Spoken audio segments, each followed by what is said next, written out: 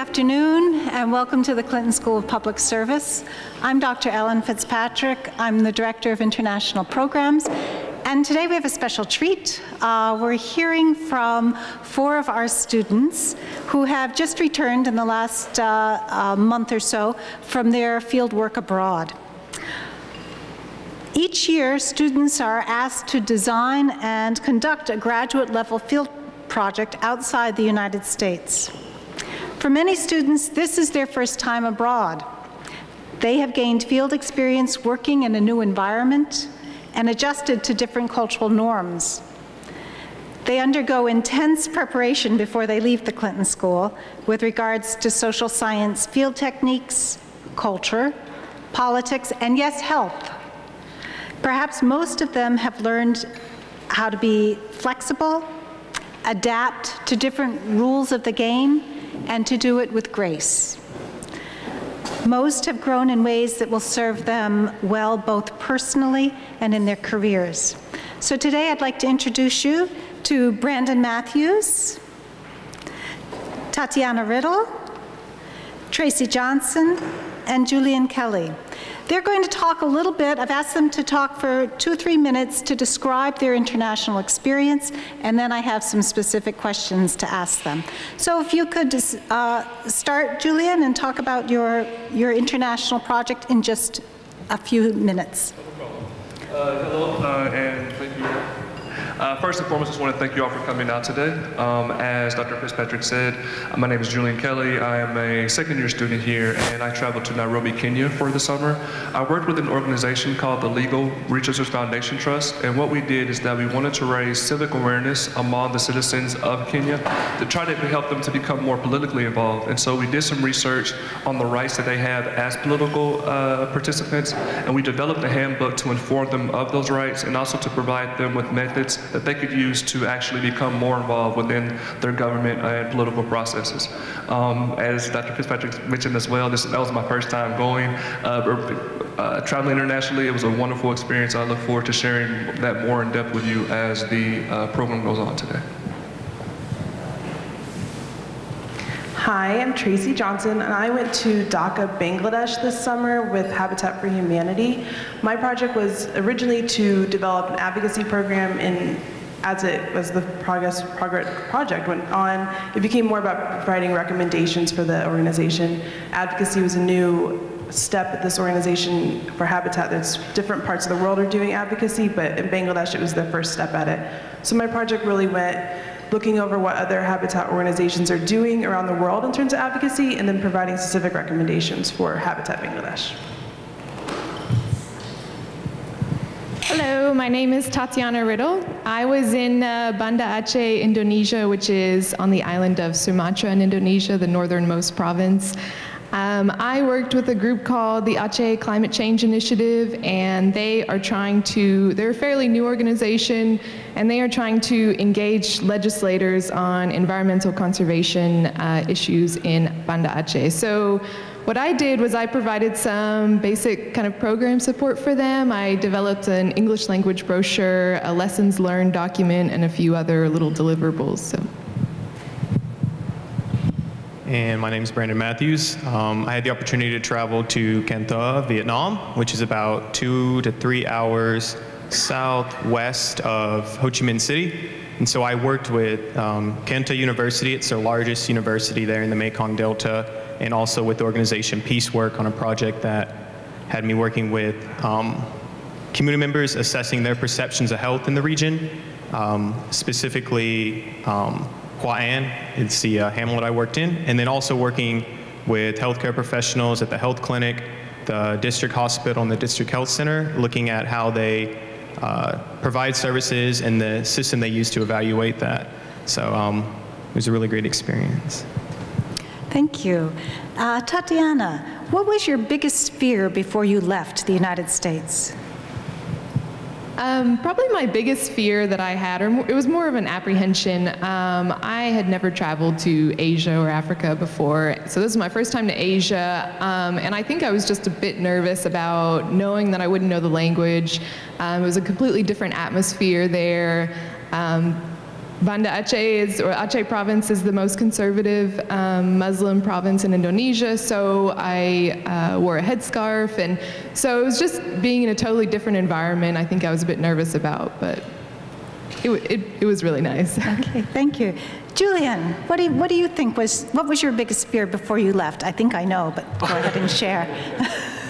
Honestly, my biggest fear was just being away from my family, my girlfriend, just the loved ones that I have for such a long time. Again, that was the first time that I'd ever been outside of the country, and to be away from those type of relationships for 11 weeks, I just knew it was going to be a difficult experience. But I'd say within about the first 3 weeks, I really adjusted to the opportunity that I was in with Nairobi, and so I was able to really overcome that original fear that I had before leaving for Kenya. And we kept a good eye on Julian, because being in Nairobi after the violence that had occurred several months ahead of time, we wanted to make sure that he was safe and felt safe. So we're glad you were. Oh, she did a very good job, by the way. Just wanted to go there. Okay. Brandon, what was your most significant challenge, either personally or professionally? And how were you pressed mentally and emotionally by this experience? So I think the biggest challenge for me was trying to understand the Vietnamese language. I have no language skills. I walked away with a few, but in a professional setting, I had to work with the community members, interviewing households and health staff, and there was that barrier, so we weren't able to communicate directly. So having to rely on the staff that I was working with to translate everything sometimes proved to be very difficult. Access to information, all the documents were in Vietnamese. So again, I had to rely on the staff to translate those, and really they did a tremendous job making sure that I could access those materials related to the health system there and how things work. But communication was probably the most challenging thing, and at times it frustrated me, especially in my personal life, just for simple things like getting around the city that I was in, ordering food, and trying to get the accent right. For those of you who don't know, there are 5 different accents in the Vietnamese language.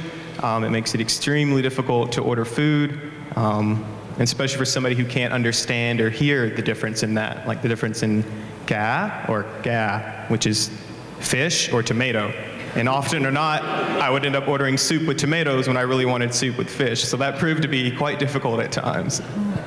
And knowing the language is really important, because there are many kinds of meats in that area of Vietnam. So I know just recently I thought I was eating chicken, and it was rice-fed rat. So you just want to have a sense of what it is you're saying and eating. Okay. Tracy, would you answer that same question? What was your most significant challenge, personally or professionally? My most significant challenge was probably with my project scope. In going into it, we knew it was going to be a very large project, but trying to figure out advocacy needs to be based on the community needs and what they want. And I'm not from Bangladesh. As Brandon said, I don't speak the language either, and I still don't know any of the language. But Habitat was really great about helping me with that, but still trying to read government policies in a country that the government is not super clear on what their policies are. They don't usually even have policies on a lot of the issues you're trying to address. So trying to find that direction that I could go while I was there in 10 weeks. Really what I ended up doing was just giving recommendations and trying to give a direction, and talking a lot with my supervisor about what they could do once I wasn't there and once they had more resources, because I couldn't do it all, unfortunately. Okay, thank you. Now I want to ask you all, what are you the most proud of? What was your greatest accomplishment, either personally or professionally? Julian, you want to start us out? I want to say my greatest personal accomplishment. Honestly, with the project itself, I want to say, particularly because over the course of my entire project, I feel like there was a time where the coworkers that I was with and that I started off the project with, because we were working with organizations where they have different focuses, or they have different goals and different responsibilities that we as students don't have. We're not necessarily interns, but at the same time, we're not actually in the same group or the same situation that the actual workers are. And so I say that because after a certain time, their focus really shifted to what they'd already been doing since I've been there. They were focusing on their job responsibilities versus really helping me, I guess, as much on the project that I was working on. And so to a certain point, it felt as if I was kind of on my own working on the project. And I feel like to be able to have really overcome that, because things definitely got difficult. You know, there were a lot of times where I felt as if I didn't have anyone that I could go to ask certain questions or to see what sources of research could I use. But I was able to overcome those, and I was very thankful for that. But looking back on that, it was an experience that I really learned from, just learning how to work on my own, how to overcome different challenges that I know I only experienced during my time there, but that I may experience future in my, as I go on in my career. Thank you. I'm going to take what I'm most proud about personally. I'm really proud that I went to Bangladesh. Before I went, everyone would say, do you know how busy of a city Dhaka is? It's a mega city, and it's one of the busiest cities, one of the most populated cities in the world.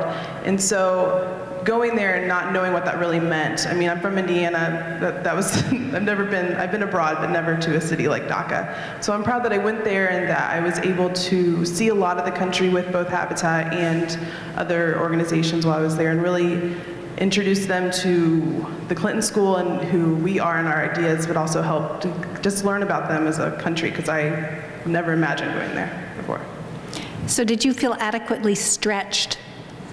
Yes, but I felt adequately supported as well. Habitat and the Clinton School were both really great about preparing me for what we could prepare for, but also being like, you got to be ready for what you're not going to be able to prepare for, and it was fine. Okay, thanks. Tatiana? Yeah, I think in a similar way to Tracy and Julian, I'm most proud of the fact that I allowed myself to have a positive experience. IPSB is a lot of what you make of it, and there were many things that took me out of my comfort zone, such as wearing a headscarf and eating strange things, but I allowed myself to have a positive experience and really learn some lessons in flexibility and adaptability. Brandon? So I don't like crossing large bodies of water. That was probably the personal achievement. No. But professionally, there's one interaction I had that really stood out, and we were finishing up some late morning interviews, and we came to one of the last houses. I thought it was a house. Turns out it was a hut, but the woman had invited us in. She was on the list of people we were to survey, asking questions about the perceptions of the health clinic in the area, and her health, what she does to take care of her health, things like that. And the woman just couldn't believe that some outsider, let alone their own community, was listening to her. I mean, her story, she had been divorced at a younger age by her husband. She was operating like a snow cone shack for the children and just providing like candies and things like that. And she just couldn't believe that we cared about her health, or we wanted to do something to make life different for her. So for me, that still stands out. I mean, her generosity and acceptance of us, but then just the fact that we were there doing something for her. So, I mean, I really got a lot out of my experience as far as like personal wealth and just the opportunity to help somebody else in a situation I never thought I could. So that's probably the greatest accomplishment that I had. Thank you. And now we have Class 10 beginning to think about their international projects and talking with me and James Mitchell about where in the world they'd like to go and what kind of work they'd like to do. So what advice would you give to Class 10 as they begin to think about their projects? Brandon, you want to start us? So for me, the destination was really important. This is potentially a once-in-a-lifetime opportunity for me to go somewhere I'd never been, to go outside of my comfort zone. And I chose Vietnam, and it was a wonderful experience. So I think when you're choosing where you want to go with this opportunity, think about where you want to go and know that the skills and the activities that you want to do, you're going to find those in many different places. So I think finding the environment you really want to challenge yourself, the environment you want to learn more about, the community, the culture, is something that should drive a lot of your decision making. It did for me, and I have no regrets about it. I would say do as much research as you can before you leave on the culture of the area that you're going to be in. I was in Indonesia, which has the highest Muslim population in the world, during the month of Ramadan, and it was a fascinating cultural experience, but in terms of work, it really slowed down. We had a whole week at the end of Ramadan after it ended where nobody worked. So I think my advice to class 10 would just be to know what is going to be happening when you're there and to know different cultural nuances. I agree with both of my classmates, but I would also, this goes with Brandon, but a little bit opposite of Brandon. Think of what you want to learn the most. I knew I wanted to go somewhere new, but I didn't really, the specific country wasn't important to me. It was more about what I was going to be doing. I knew I wanted to work on advocacy, and finding that project and being able to develop that, although it was a challenge, it really was a great experience and has helped me now in my capstone and my other goals. So really think about if it's about the place or it's about the project, try to figure out which one it is about and really focus on that and go all in as much as you can. I really want to touch on an idea that Tatiana mentioned earlier, just truly grasping the idea and the concept that you're going to make this experience as you make it. There are going to be situations that may occur that you didn't expect moving forward. You may have really had a lot of conversations with your project supervisor, and you kind of sort of build these expectations, but once you get there, something may happen in your living experience or living situation, something may happen with a certain person that you're working with. So just understand and grasp the concept that this is going to be, a lot of this is going to be in your hands. A lot of the control that you will have over the project will be on you. And so do the absolute best in your preparation and really evolving and really expanding your expectation level. And just recognizing that this is a once-in-a-lifetime experience. It's going to be very important, but a lot is going to be on your own shoulders. And just to really be aware of that and just really grasp that. I think that that's a really good ending thought that you leave students with.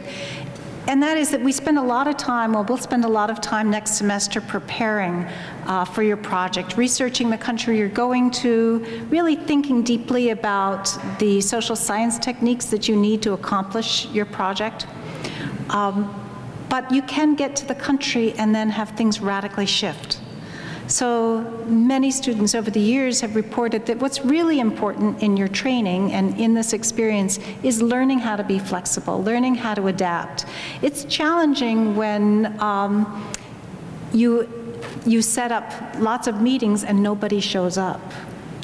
Or you say, let's meet at 2 and they show up at 4.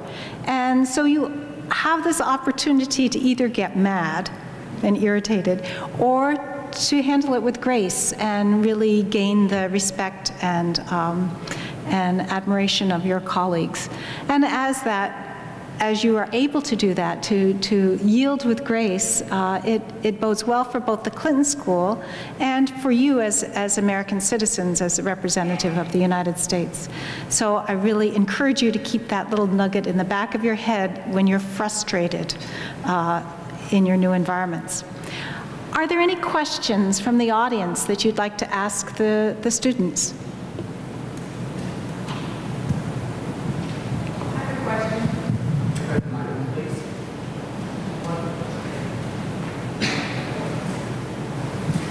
My name is Darla Embry, and I'm from Windrock International, and I'm interested in tapping into resources.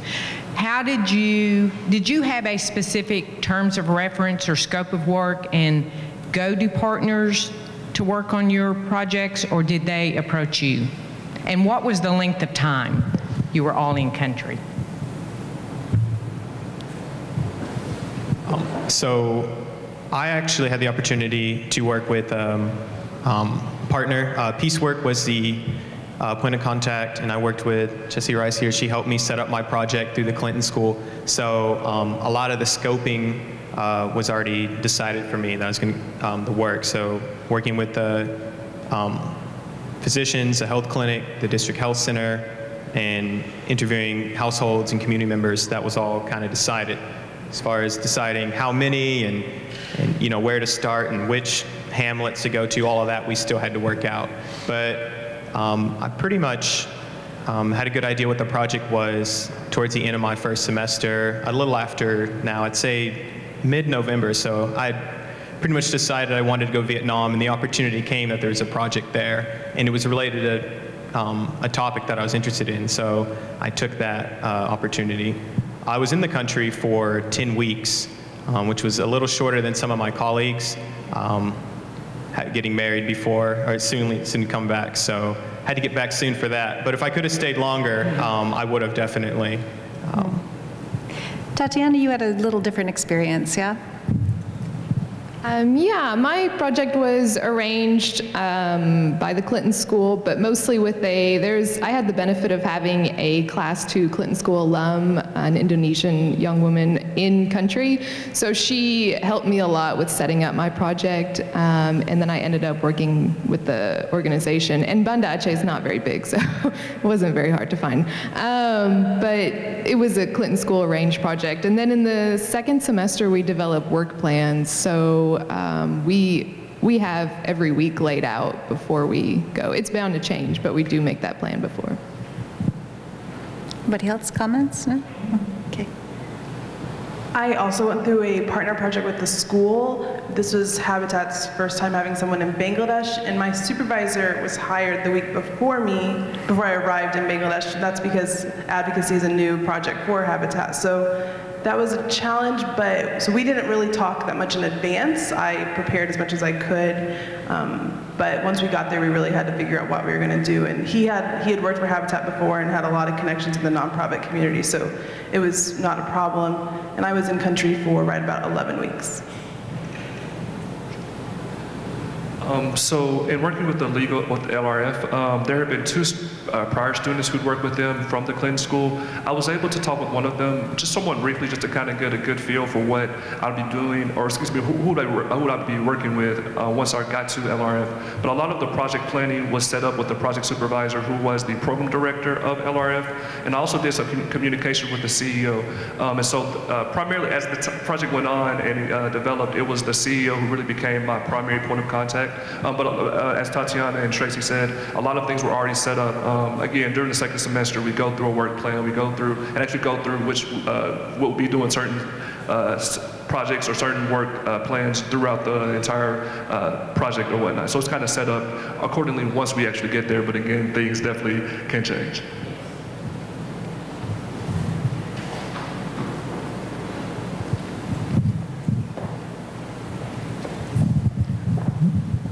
Fascinating experience, I have no doubt. Can you give me just a brief summary of what you think the impact of your project, the actual thing you were doing, or the product of that project was?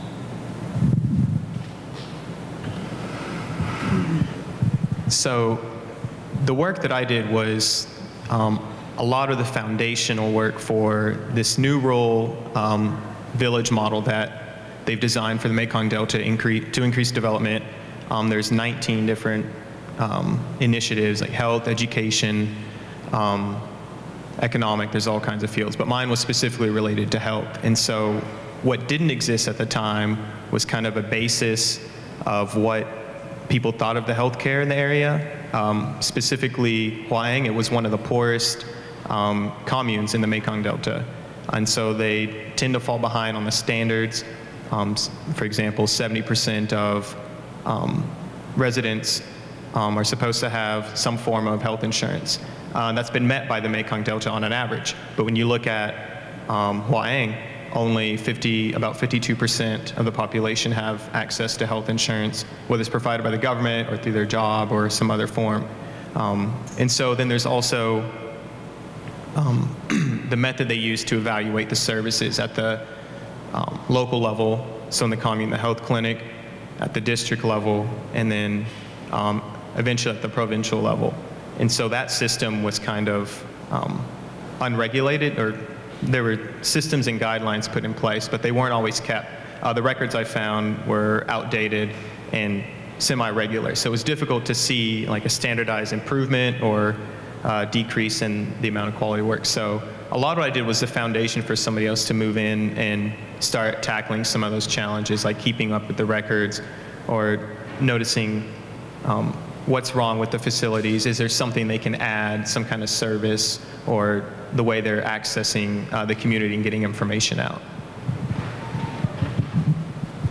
I think the biggest impact of my project was probably bettering their communication and outreach, because they only started November 2013, and I was working, it's a fairly small organization, my supervisor and then 3 or 4 young people working there. The young people working there spoke no English, and my supervisor was fairly proficient, but not completely fluent. So, and in their work, they wanted to get other partners that were outside of Indonesia. So, like, we had meetings with the Australia Zoo, with the European Union, and that by having communication materials that were in English that I helped to develop, it was easier to communicate with other potential partners. I would say that I primarily gave them a good recommendation and outline or direction to go into. When we started, I mean, Bangladesh has so many ways that you could advocate. There's so many issues throughout the country, and there's so many people that you could do advocacy forever. And so I think trying to calm them down and say, let's really focus on what we can do as an organization, what you can do strategically and like feasibility-wise. And so, and giving them that support, because they had so many ideas, and really just saying, slow down, let's make sure we know what the numbers are. I mean, you can't find a good population on DACA because there's so many people moving around, so just trying to find statistics and those things before we really start to go to the government and say, we want help, we need to know the basic stuff first. So I was really trying to bring them back a little bit and give them a direction to go into. I want to say the primary value of the project was really somewhat establishing networks among different organizations that are within Nairobi in particular. We were able to meet with some of the human rights organizations. We were able to meet with some of the government and legal leaders within the Nairobi community. I'm not exactly sure if LRF had never met with some of those organizations or individuals, but being able to really involve them in the research and in the development of the project, I think not only benefited LRF, but also the organizations that we worked with as well. They were very interested in the future of the project. They were really wanting to know how things went throughout the entire project and beyond. And so I definitely think some of the networks that could have been established and the interactions that we had with those different organizations, I think were definitely beneficial to the project and to LRF overall.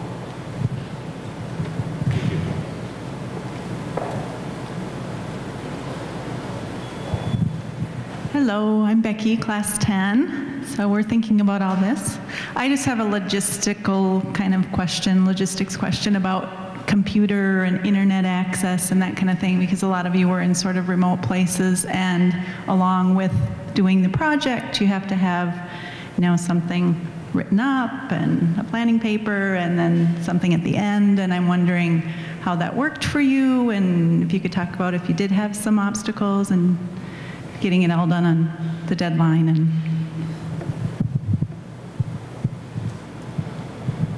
so working in Nairobi, which is a major city in Kenya, you know, fairly urban, I was blessed with the opportunity to have direct internet access, particularly where I work. Now, going back to the living situation, I think that was just more of a personal choice by the host. She didn't have internet access, so, you know, going home, I wasn't able to do a lot of work once I got there, but I never had, unlike certain students, you know, who unfortunately didn't have it, I was very blessed with the opportunity to actually have it at the workspace that I was working in.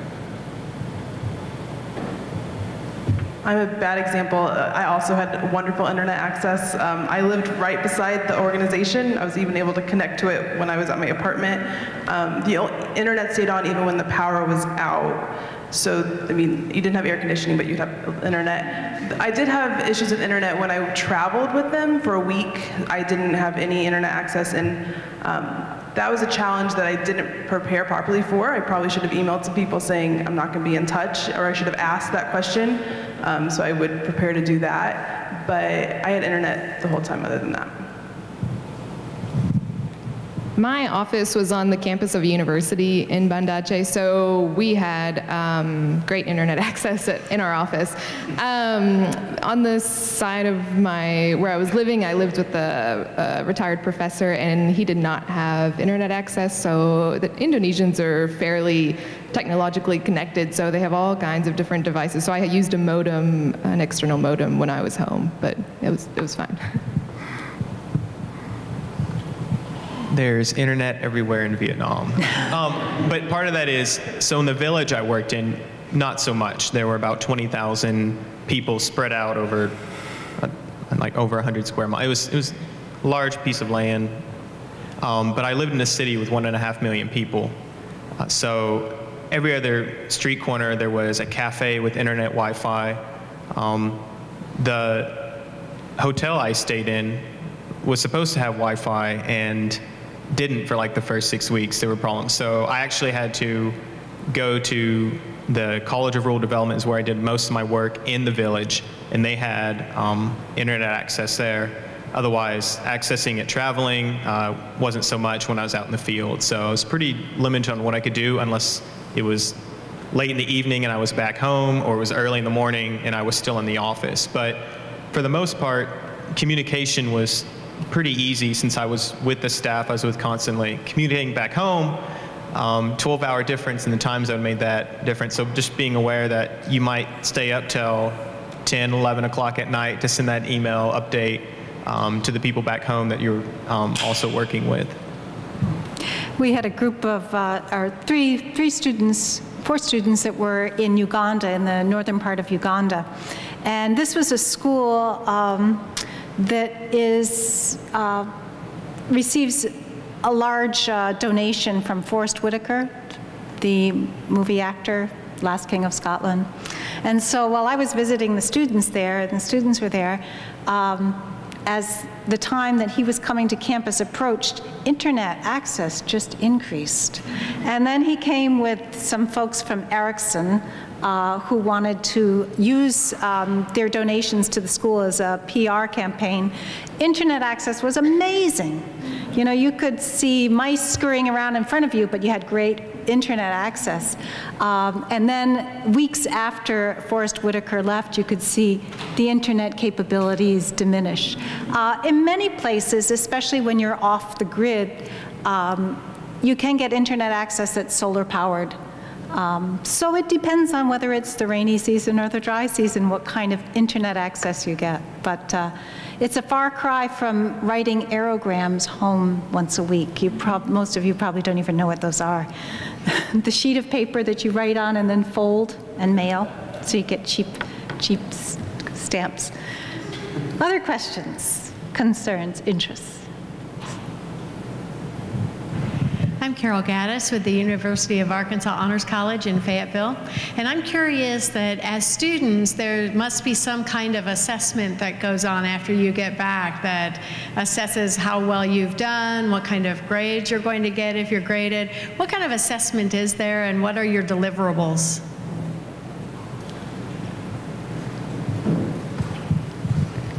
So sometimes projects don't always work out. You don't always get to the end goal that you set up months in advance. And so we're not graded per se on whether or not you met that goal or you failed to deliver that, but it's the work that you've done through it. There's a series of things. We have updates that we have to send. There are 2 main papers during the extent. There's a midterm report and an end-of-term report that you do that describes the work you've done.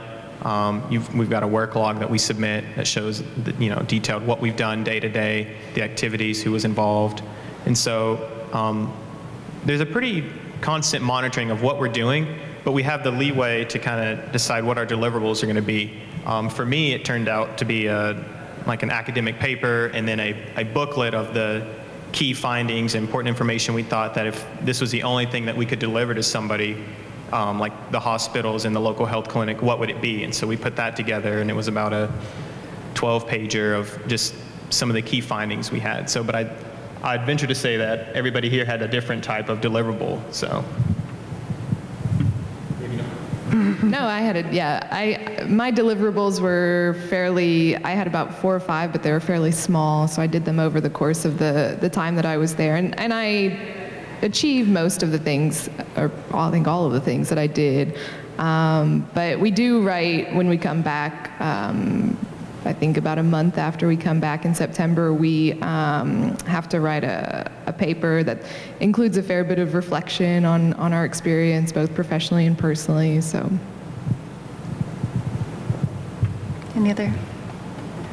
Yeah, my deliverable was not an academic paper. It was multiple small, so it was a timeline was one, it was different info sheets, so focusing on water in Bangladesh or disaster relief, things that they could use in the future. They also have Habitat has a lot of volunteer events, so giving them ways, examples of tweets or finding ways that Habitat already shares this and just sharing that information with Bangladesh was my main deliverable.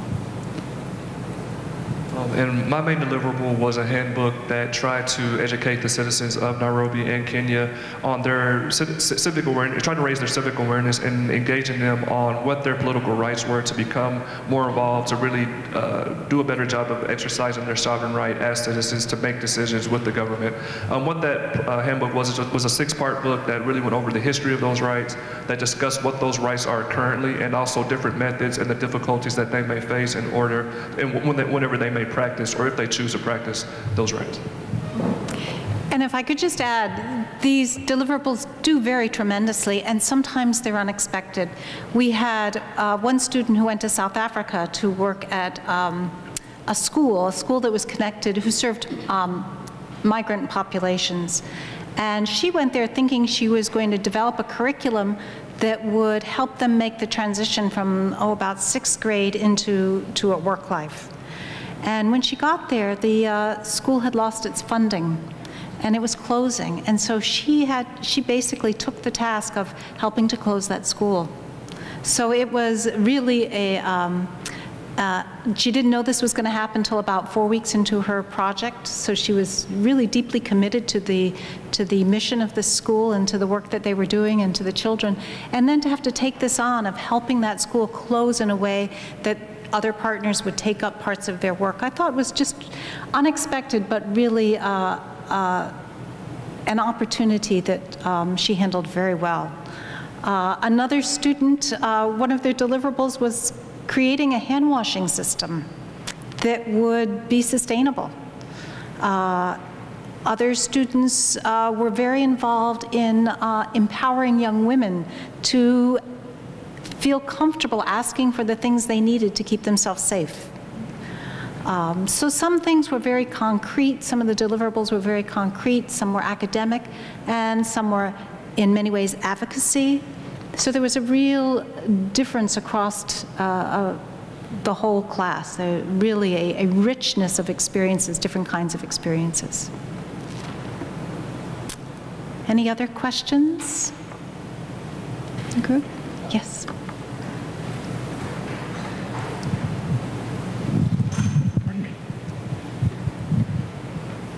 I have like 5, but I'm going to try and prioritize just one. I'm Shannon, and so I was wondering, it sounded like in sort of the development of your projects and your proposals, how much communication did you have, or understanding did you have of like that community and its needs before determining what you were going to deliver as a project or an initiative? So a lot of the communication that I had with the project itself dealt specifically with the organization.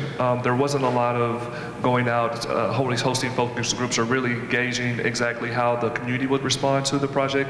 I feel as if the organization sort of already taken the liberty of doing that, just really knowing, okay, so we've gotten information on this, we've gotten research on this. This is the deliverable that we want you to work on.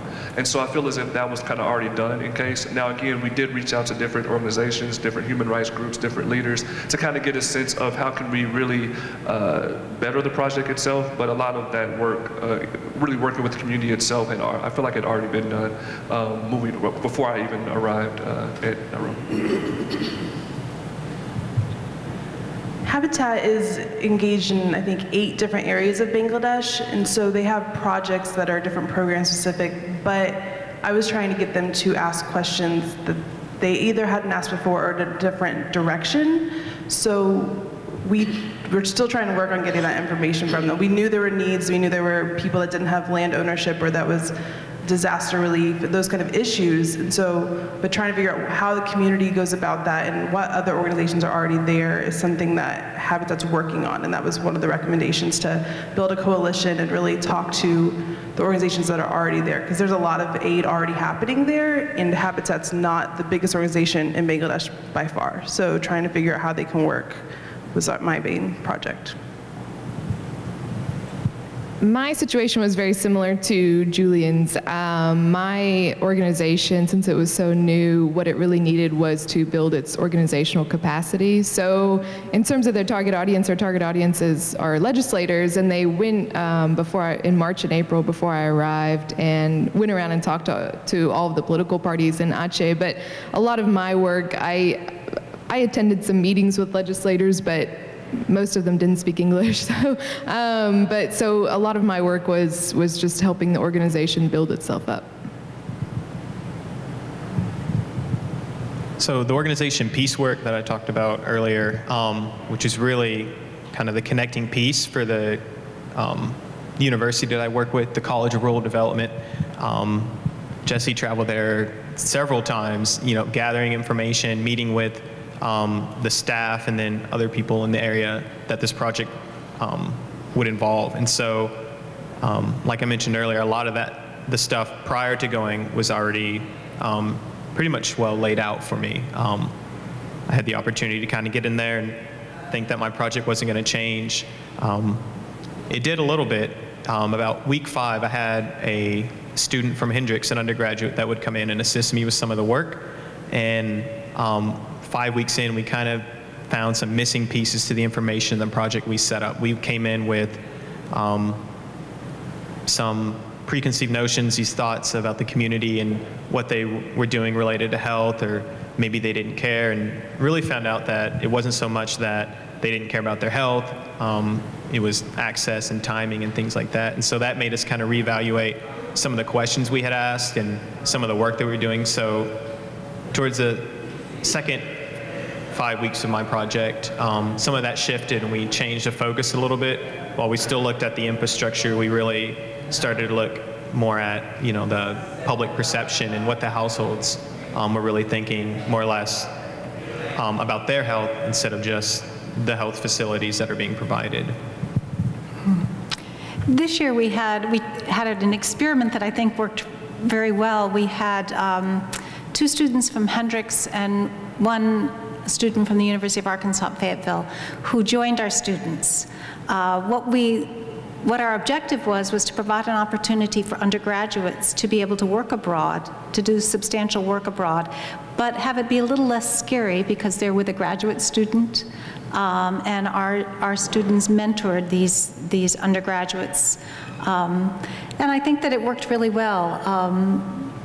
Brandon can talk about that, but from my experience visiting them in Uganda, they were really amazing and added a lot to our team. So I think we're going to continue on and provide this opportunity for undergraduates, and it also provides an opportunity for our students to share their knowledge, their total confidence as they're in the field, and just to have another colleague there to think about the challenges that they face in both their work and personal environment. Other questions or comments? Great. Oh, one more?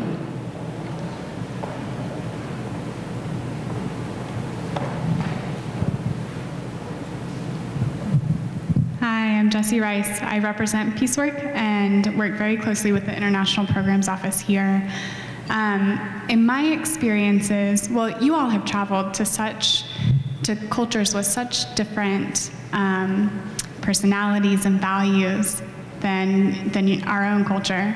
And whenever I am able to travel my own value system kind of opens up and I'm able to examine it, and I learn a lot by comparing those values to those that I'm experiencing in my destination country.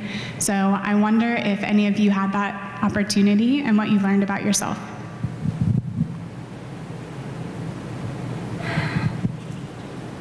So I had a really interesting experience. Well, Ramadan was interesting during the month, but then at the end of Ramadan, it's a week-long, or actually a month-long celebration because it starts a new month. But during this 1 week, right after Ramadan ends, the custom is to bake a bunch of cookies and set them out on your coffee table and then open your house and have strangers just come in, and we visited several other houses. And so experiencing that, because I kept thinking, I would never allow a stranger in my house, experiencing that really kind of showed me how different the social fabric of the communities there are, and how different that would be in the US. I also visited a country that was predominantly Muslim, but Habitat as an organization has a diversity of religions, and so on the work week was Sunday through Thursday there, and on Sundays we would have somebody from the office always talk about, normally a different value. So it was, kindness, trust, also sometimes Ramadan, when Ramadan was going on. So that, just how it could work and so easily in the organization, but also in the country, there's a lot of diversity. And this was my first experience being in a country like this. And I always felt very welcome, always felt very comfortable. And people were always open to asking questions and explaining anything and everything. So it was really eye-opening and reassuring experience. The most valuable experience that Kenya, or Nairobi specifically, provided for me is that being there, just walking on the streets or just looking at billboards or just sitting at home and just watching TV, and you see people who look just like you, and I mean everywhere. You don't see that, very often. Being a black student here in America, I don't see that. And so being able to experience that for the first time was a very valuable, very enriching experience for me, something that I was very thankful for, something that I really, truly enjoyed. I would just say, going from Arkansas, it's in the South, and transplanting to Vietnam in the South, the Southern hospitality is all over the place. Like, it doesn't matter where you are. If you're in the South somewhere, people are going to be love and warming and kind. And it kind of goes to, strangers opening up their homes. When we did the interviews and sat down with households, I got tired of eating food and, people offering gifts. I mean, it was great. Not that I was tired, just full.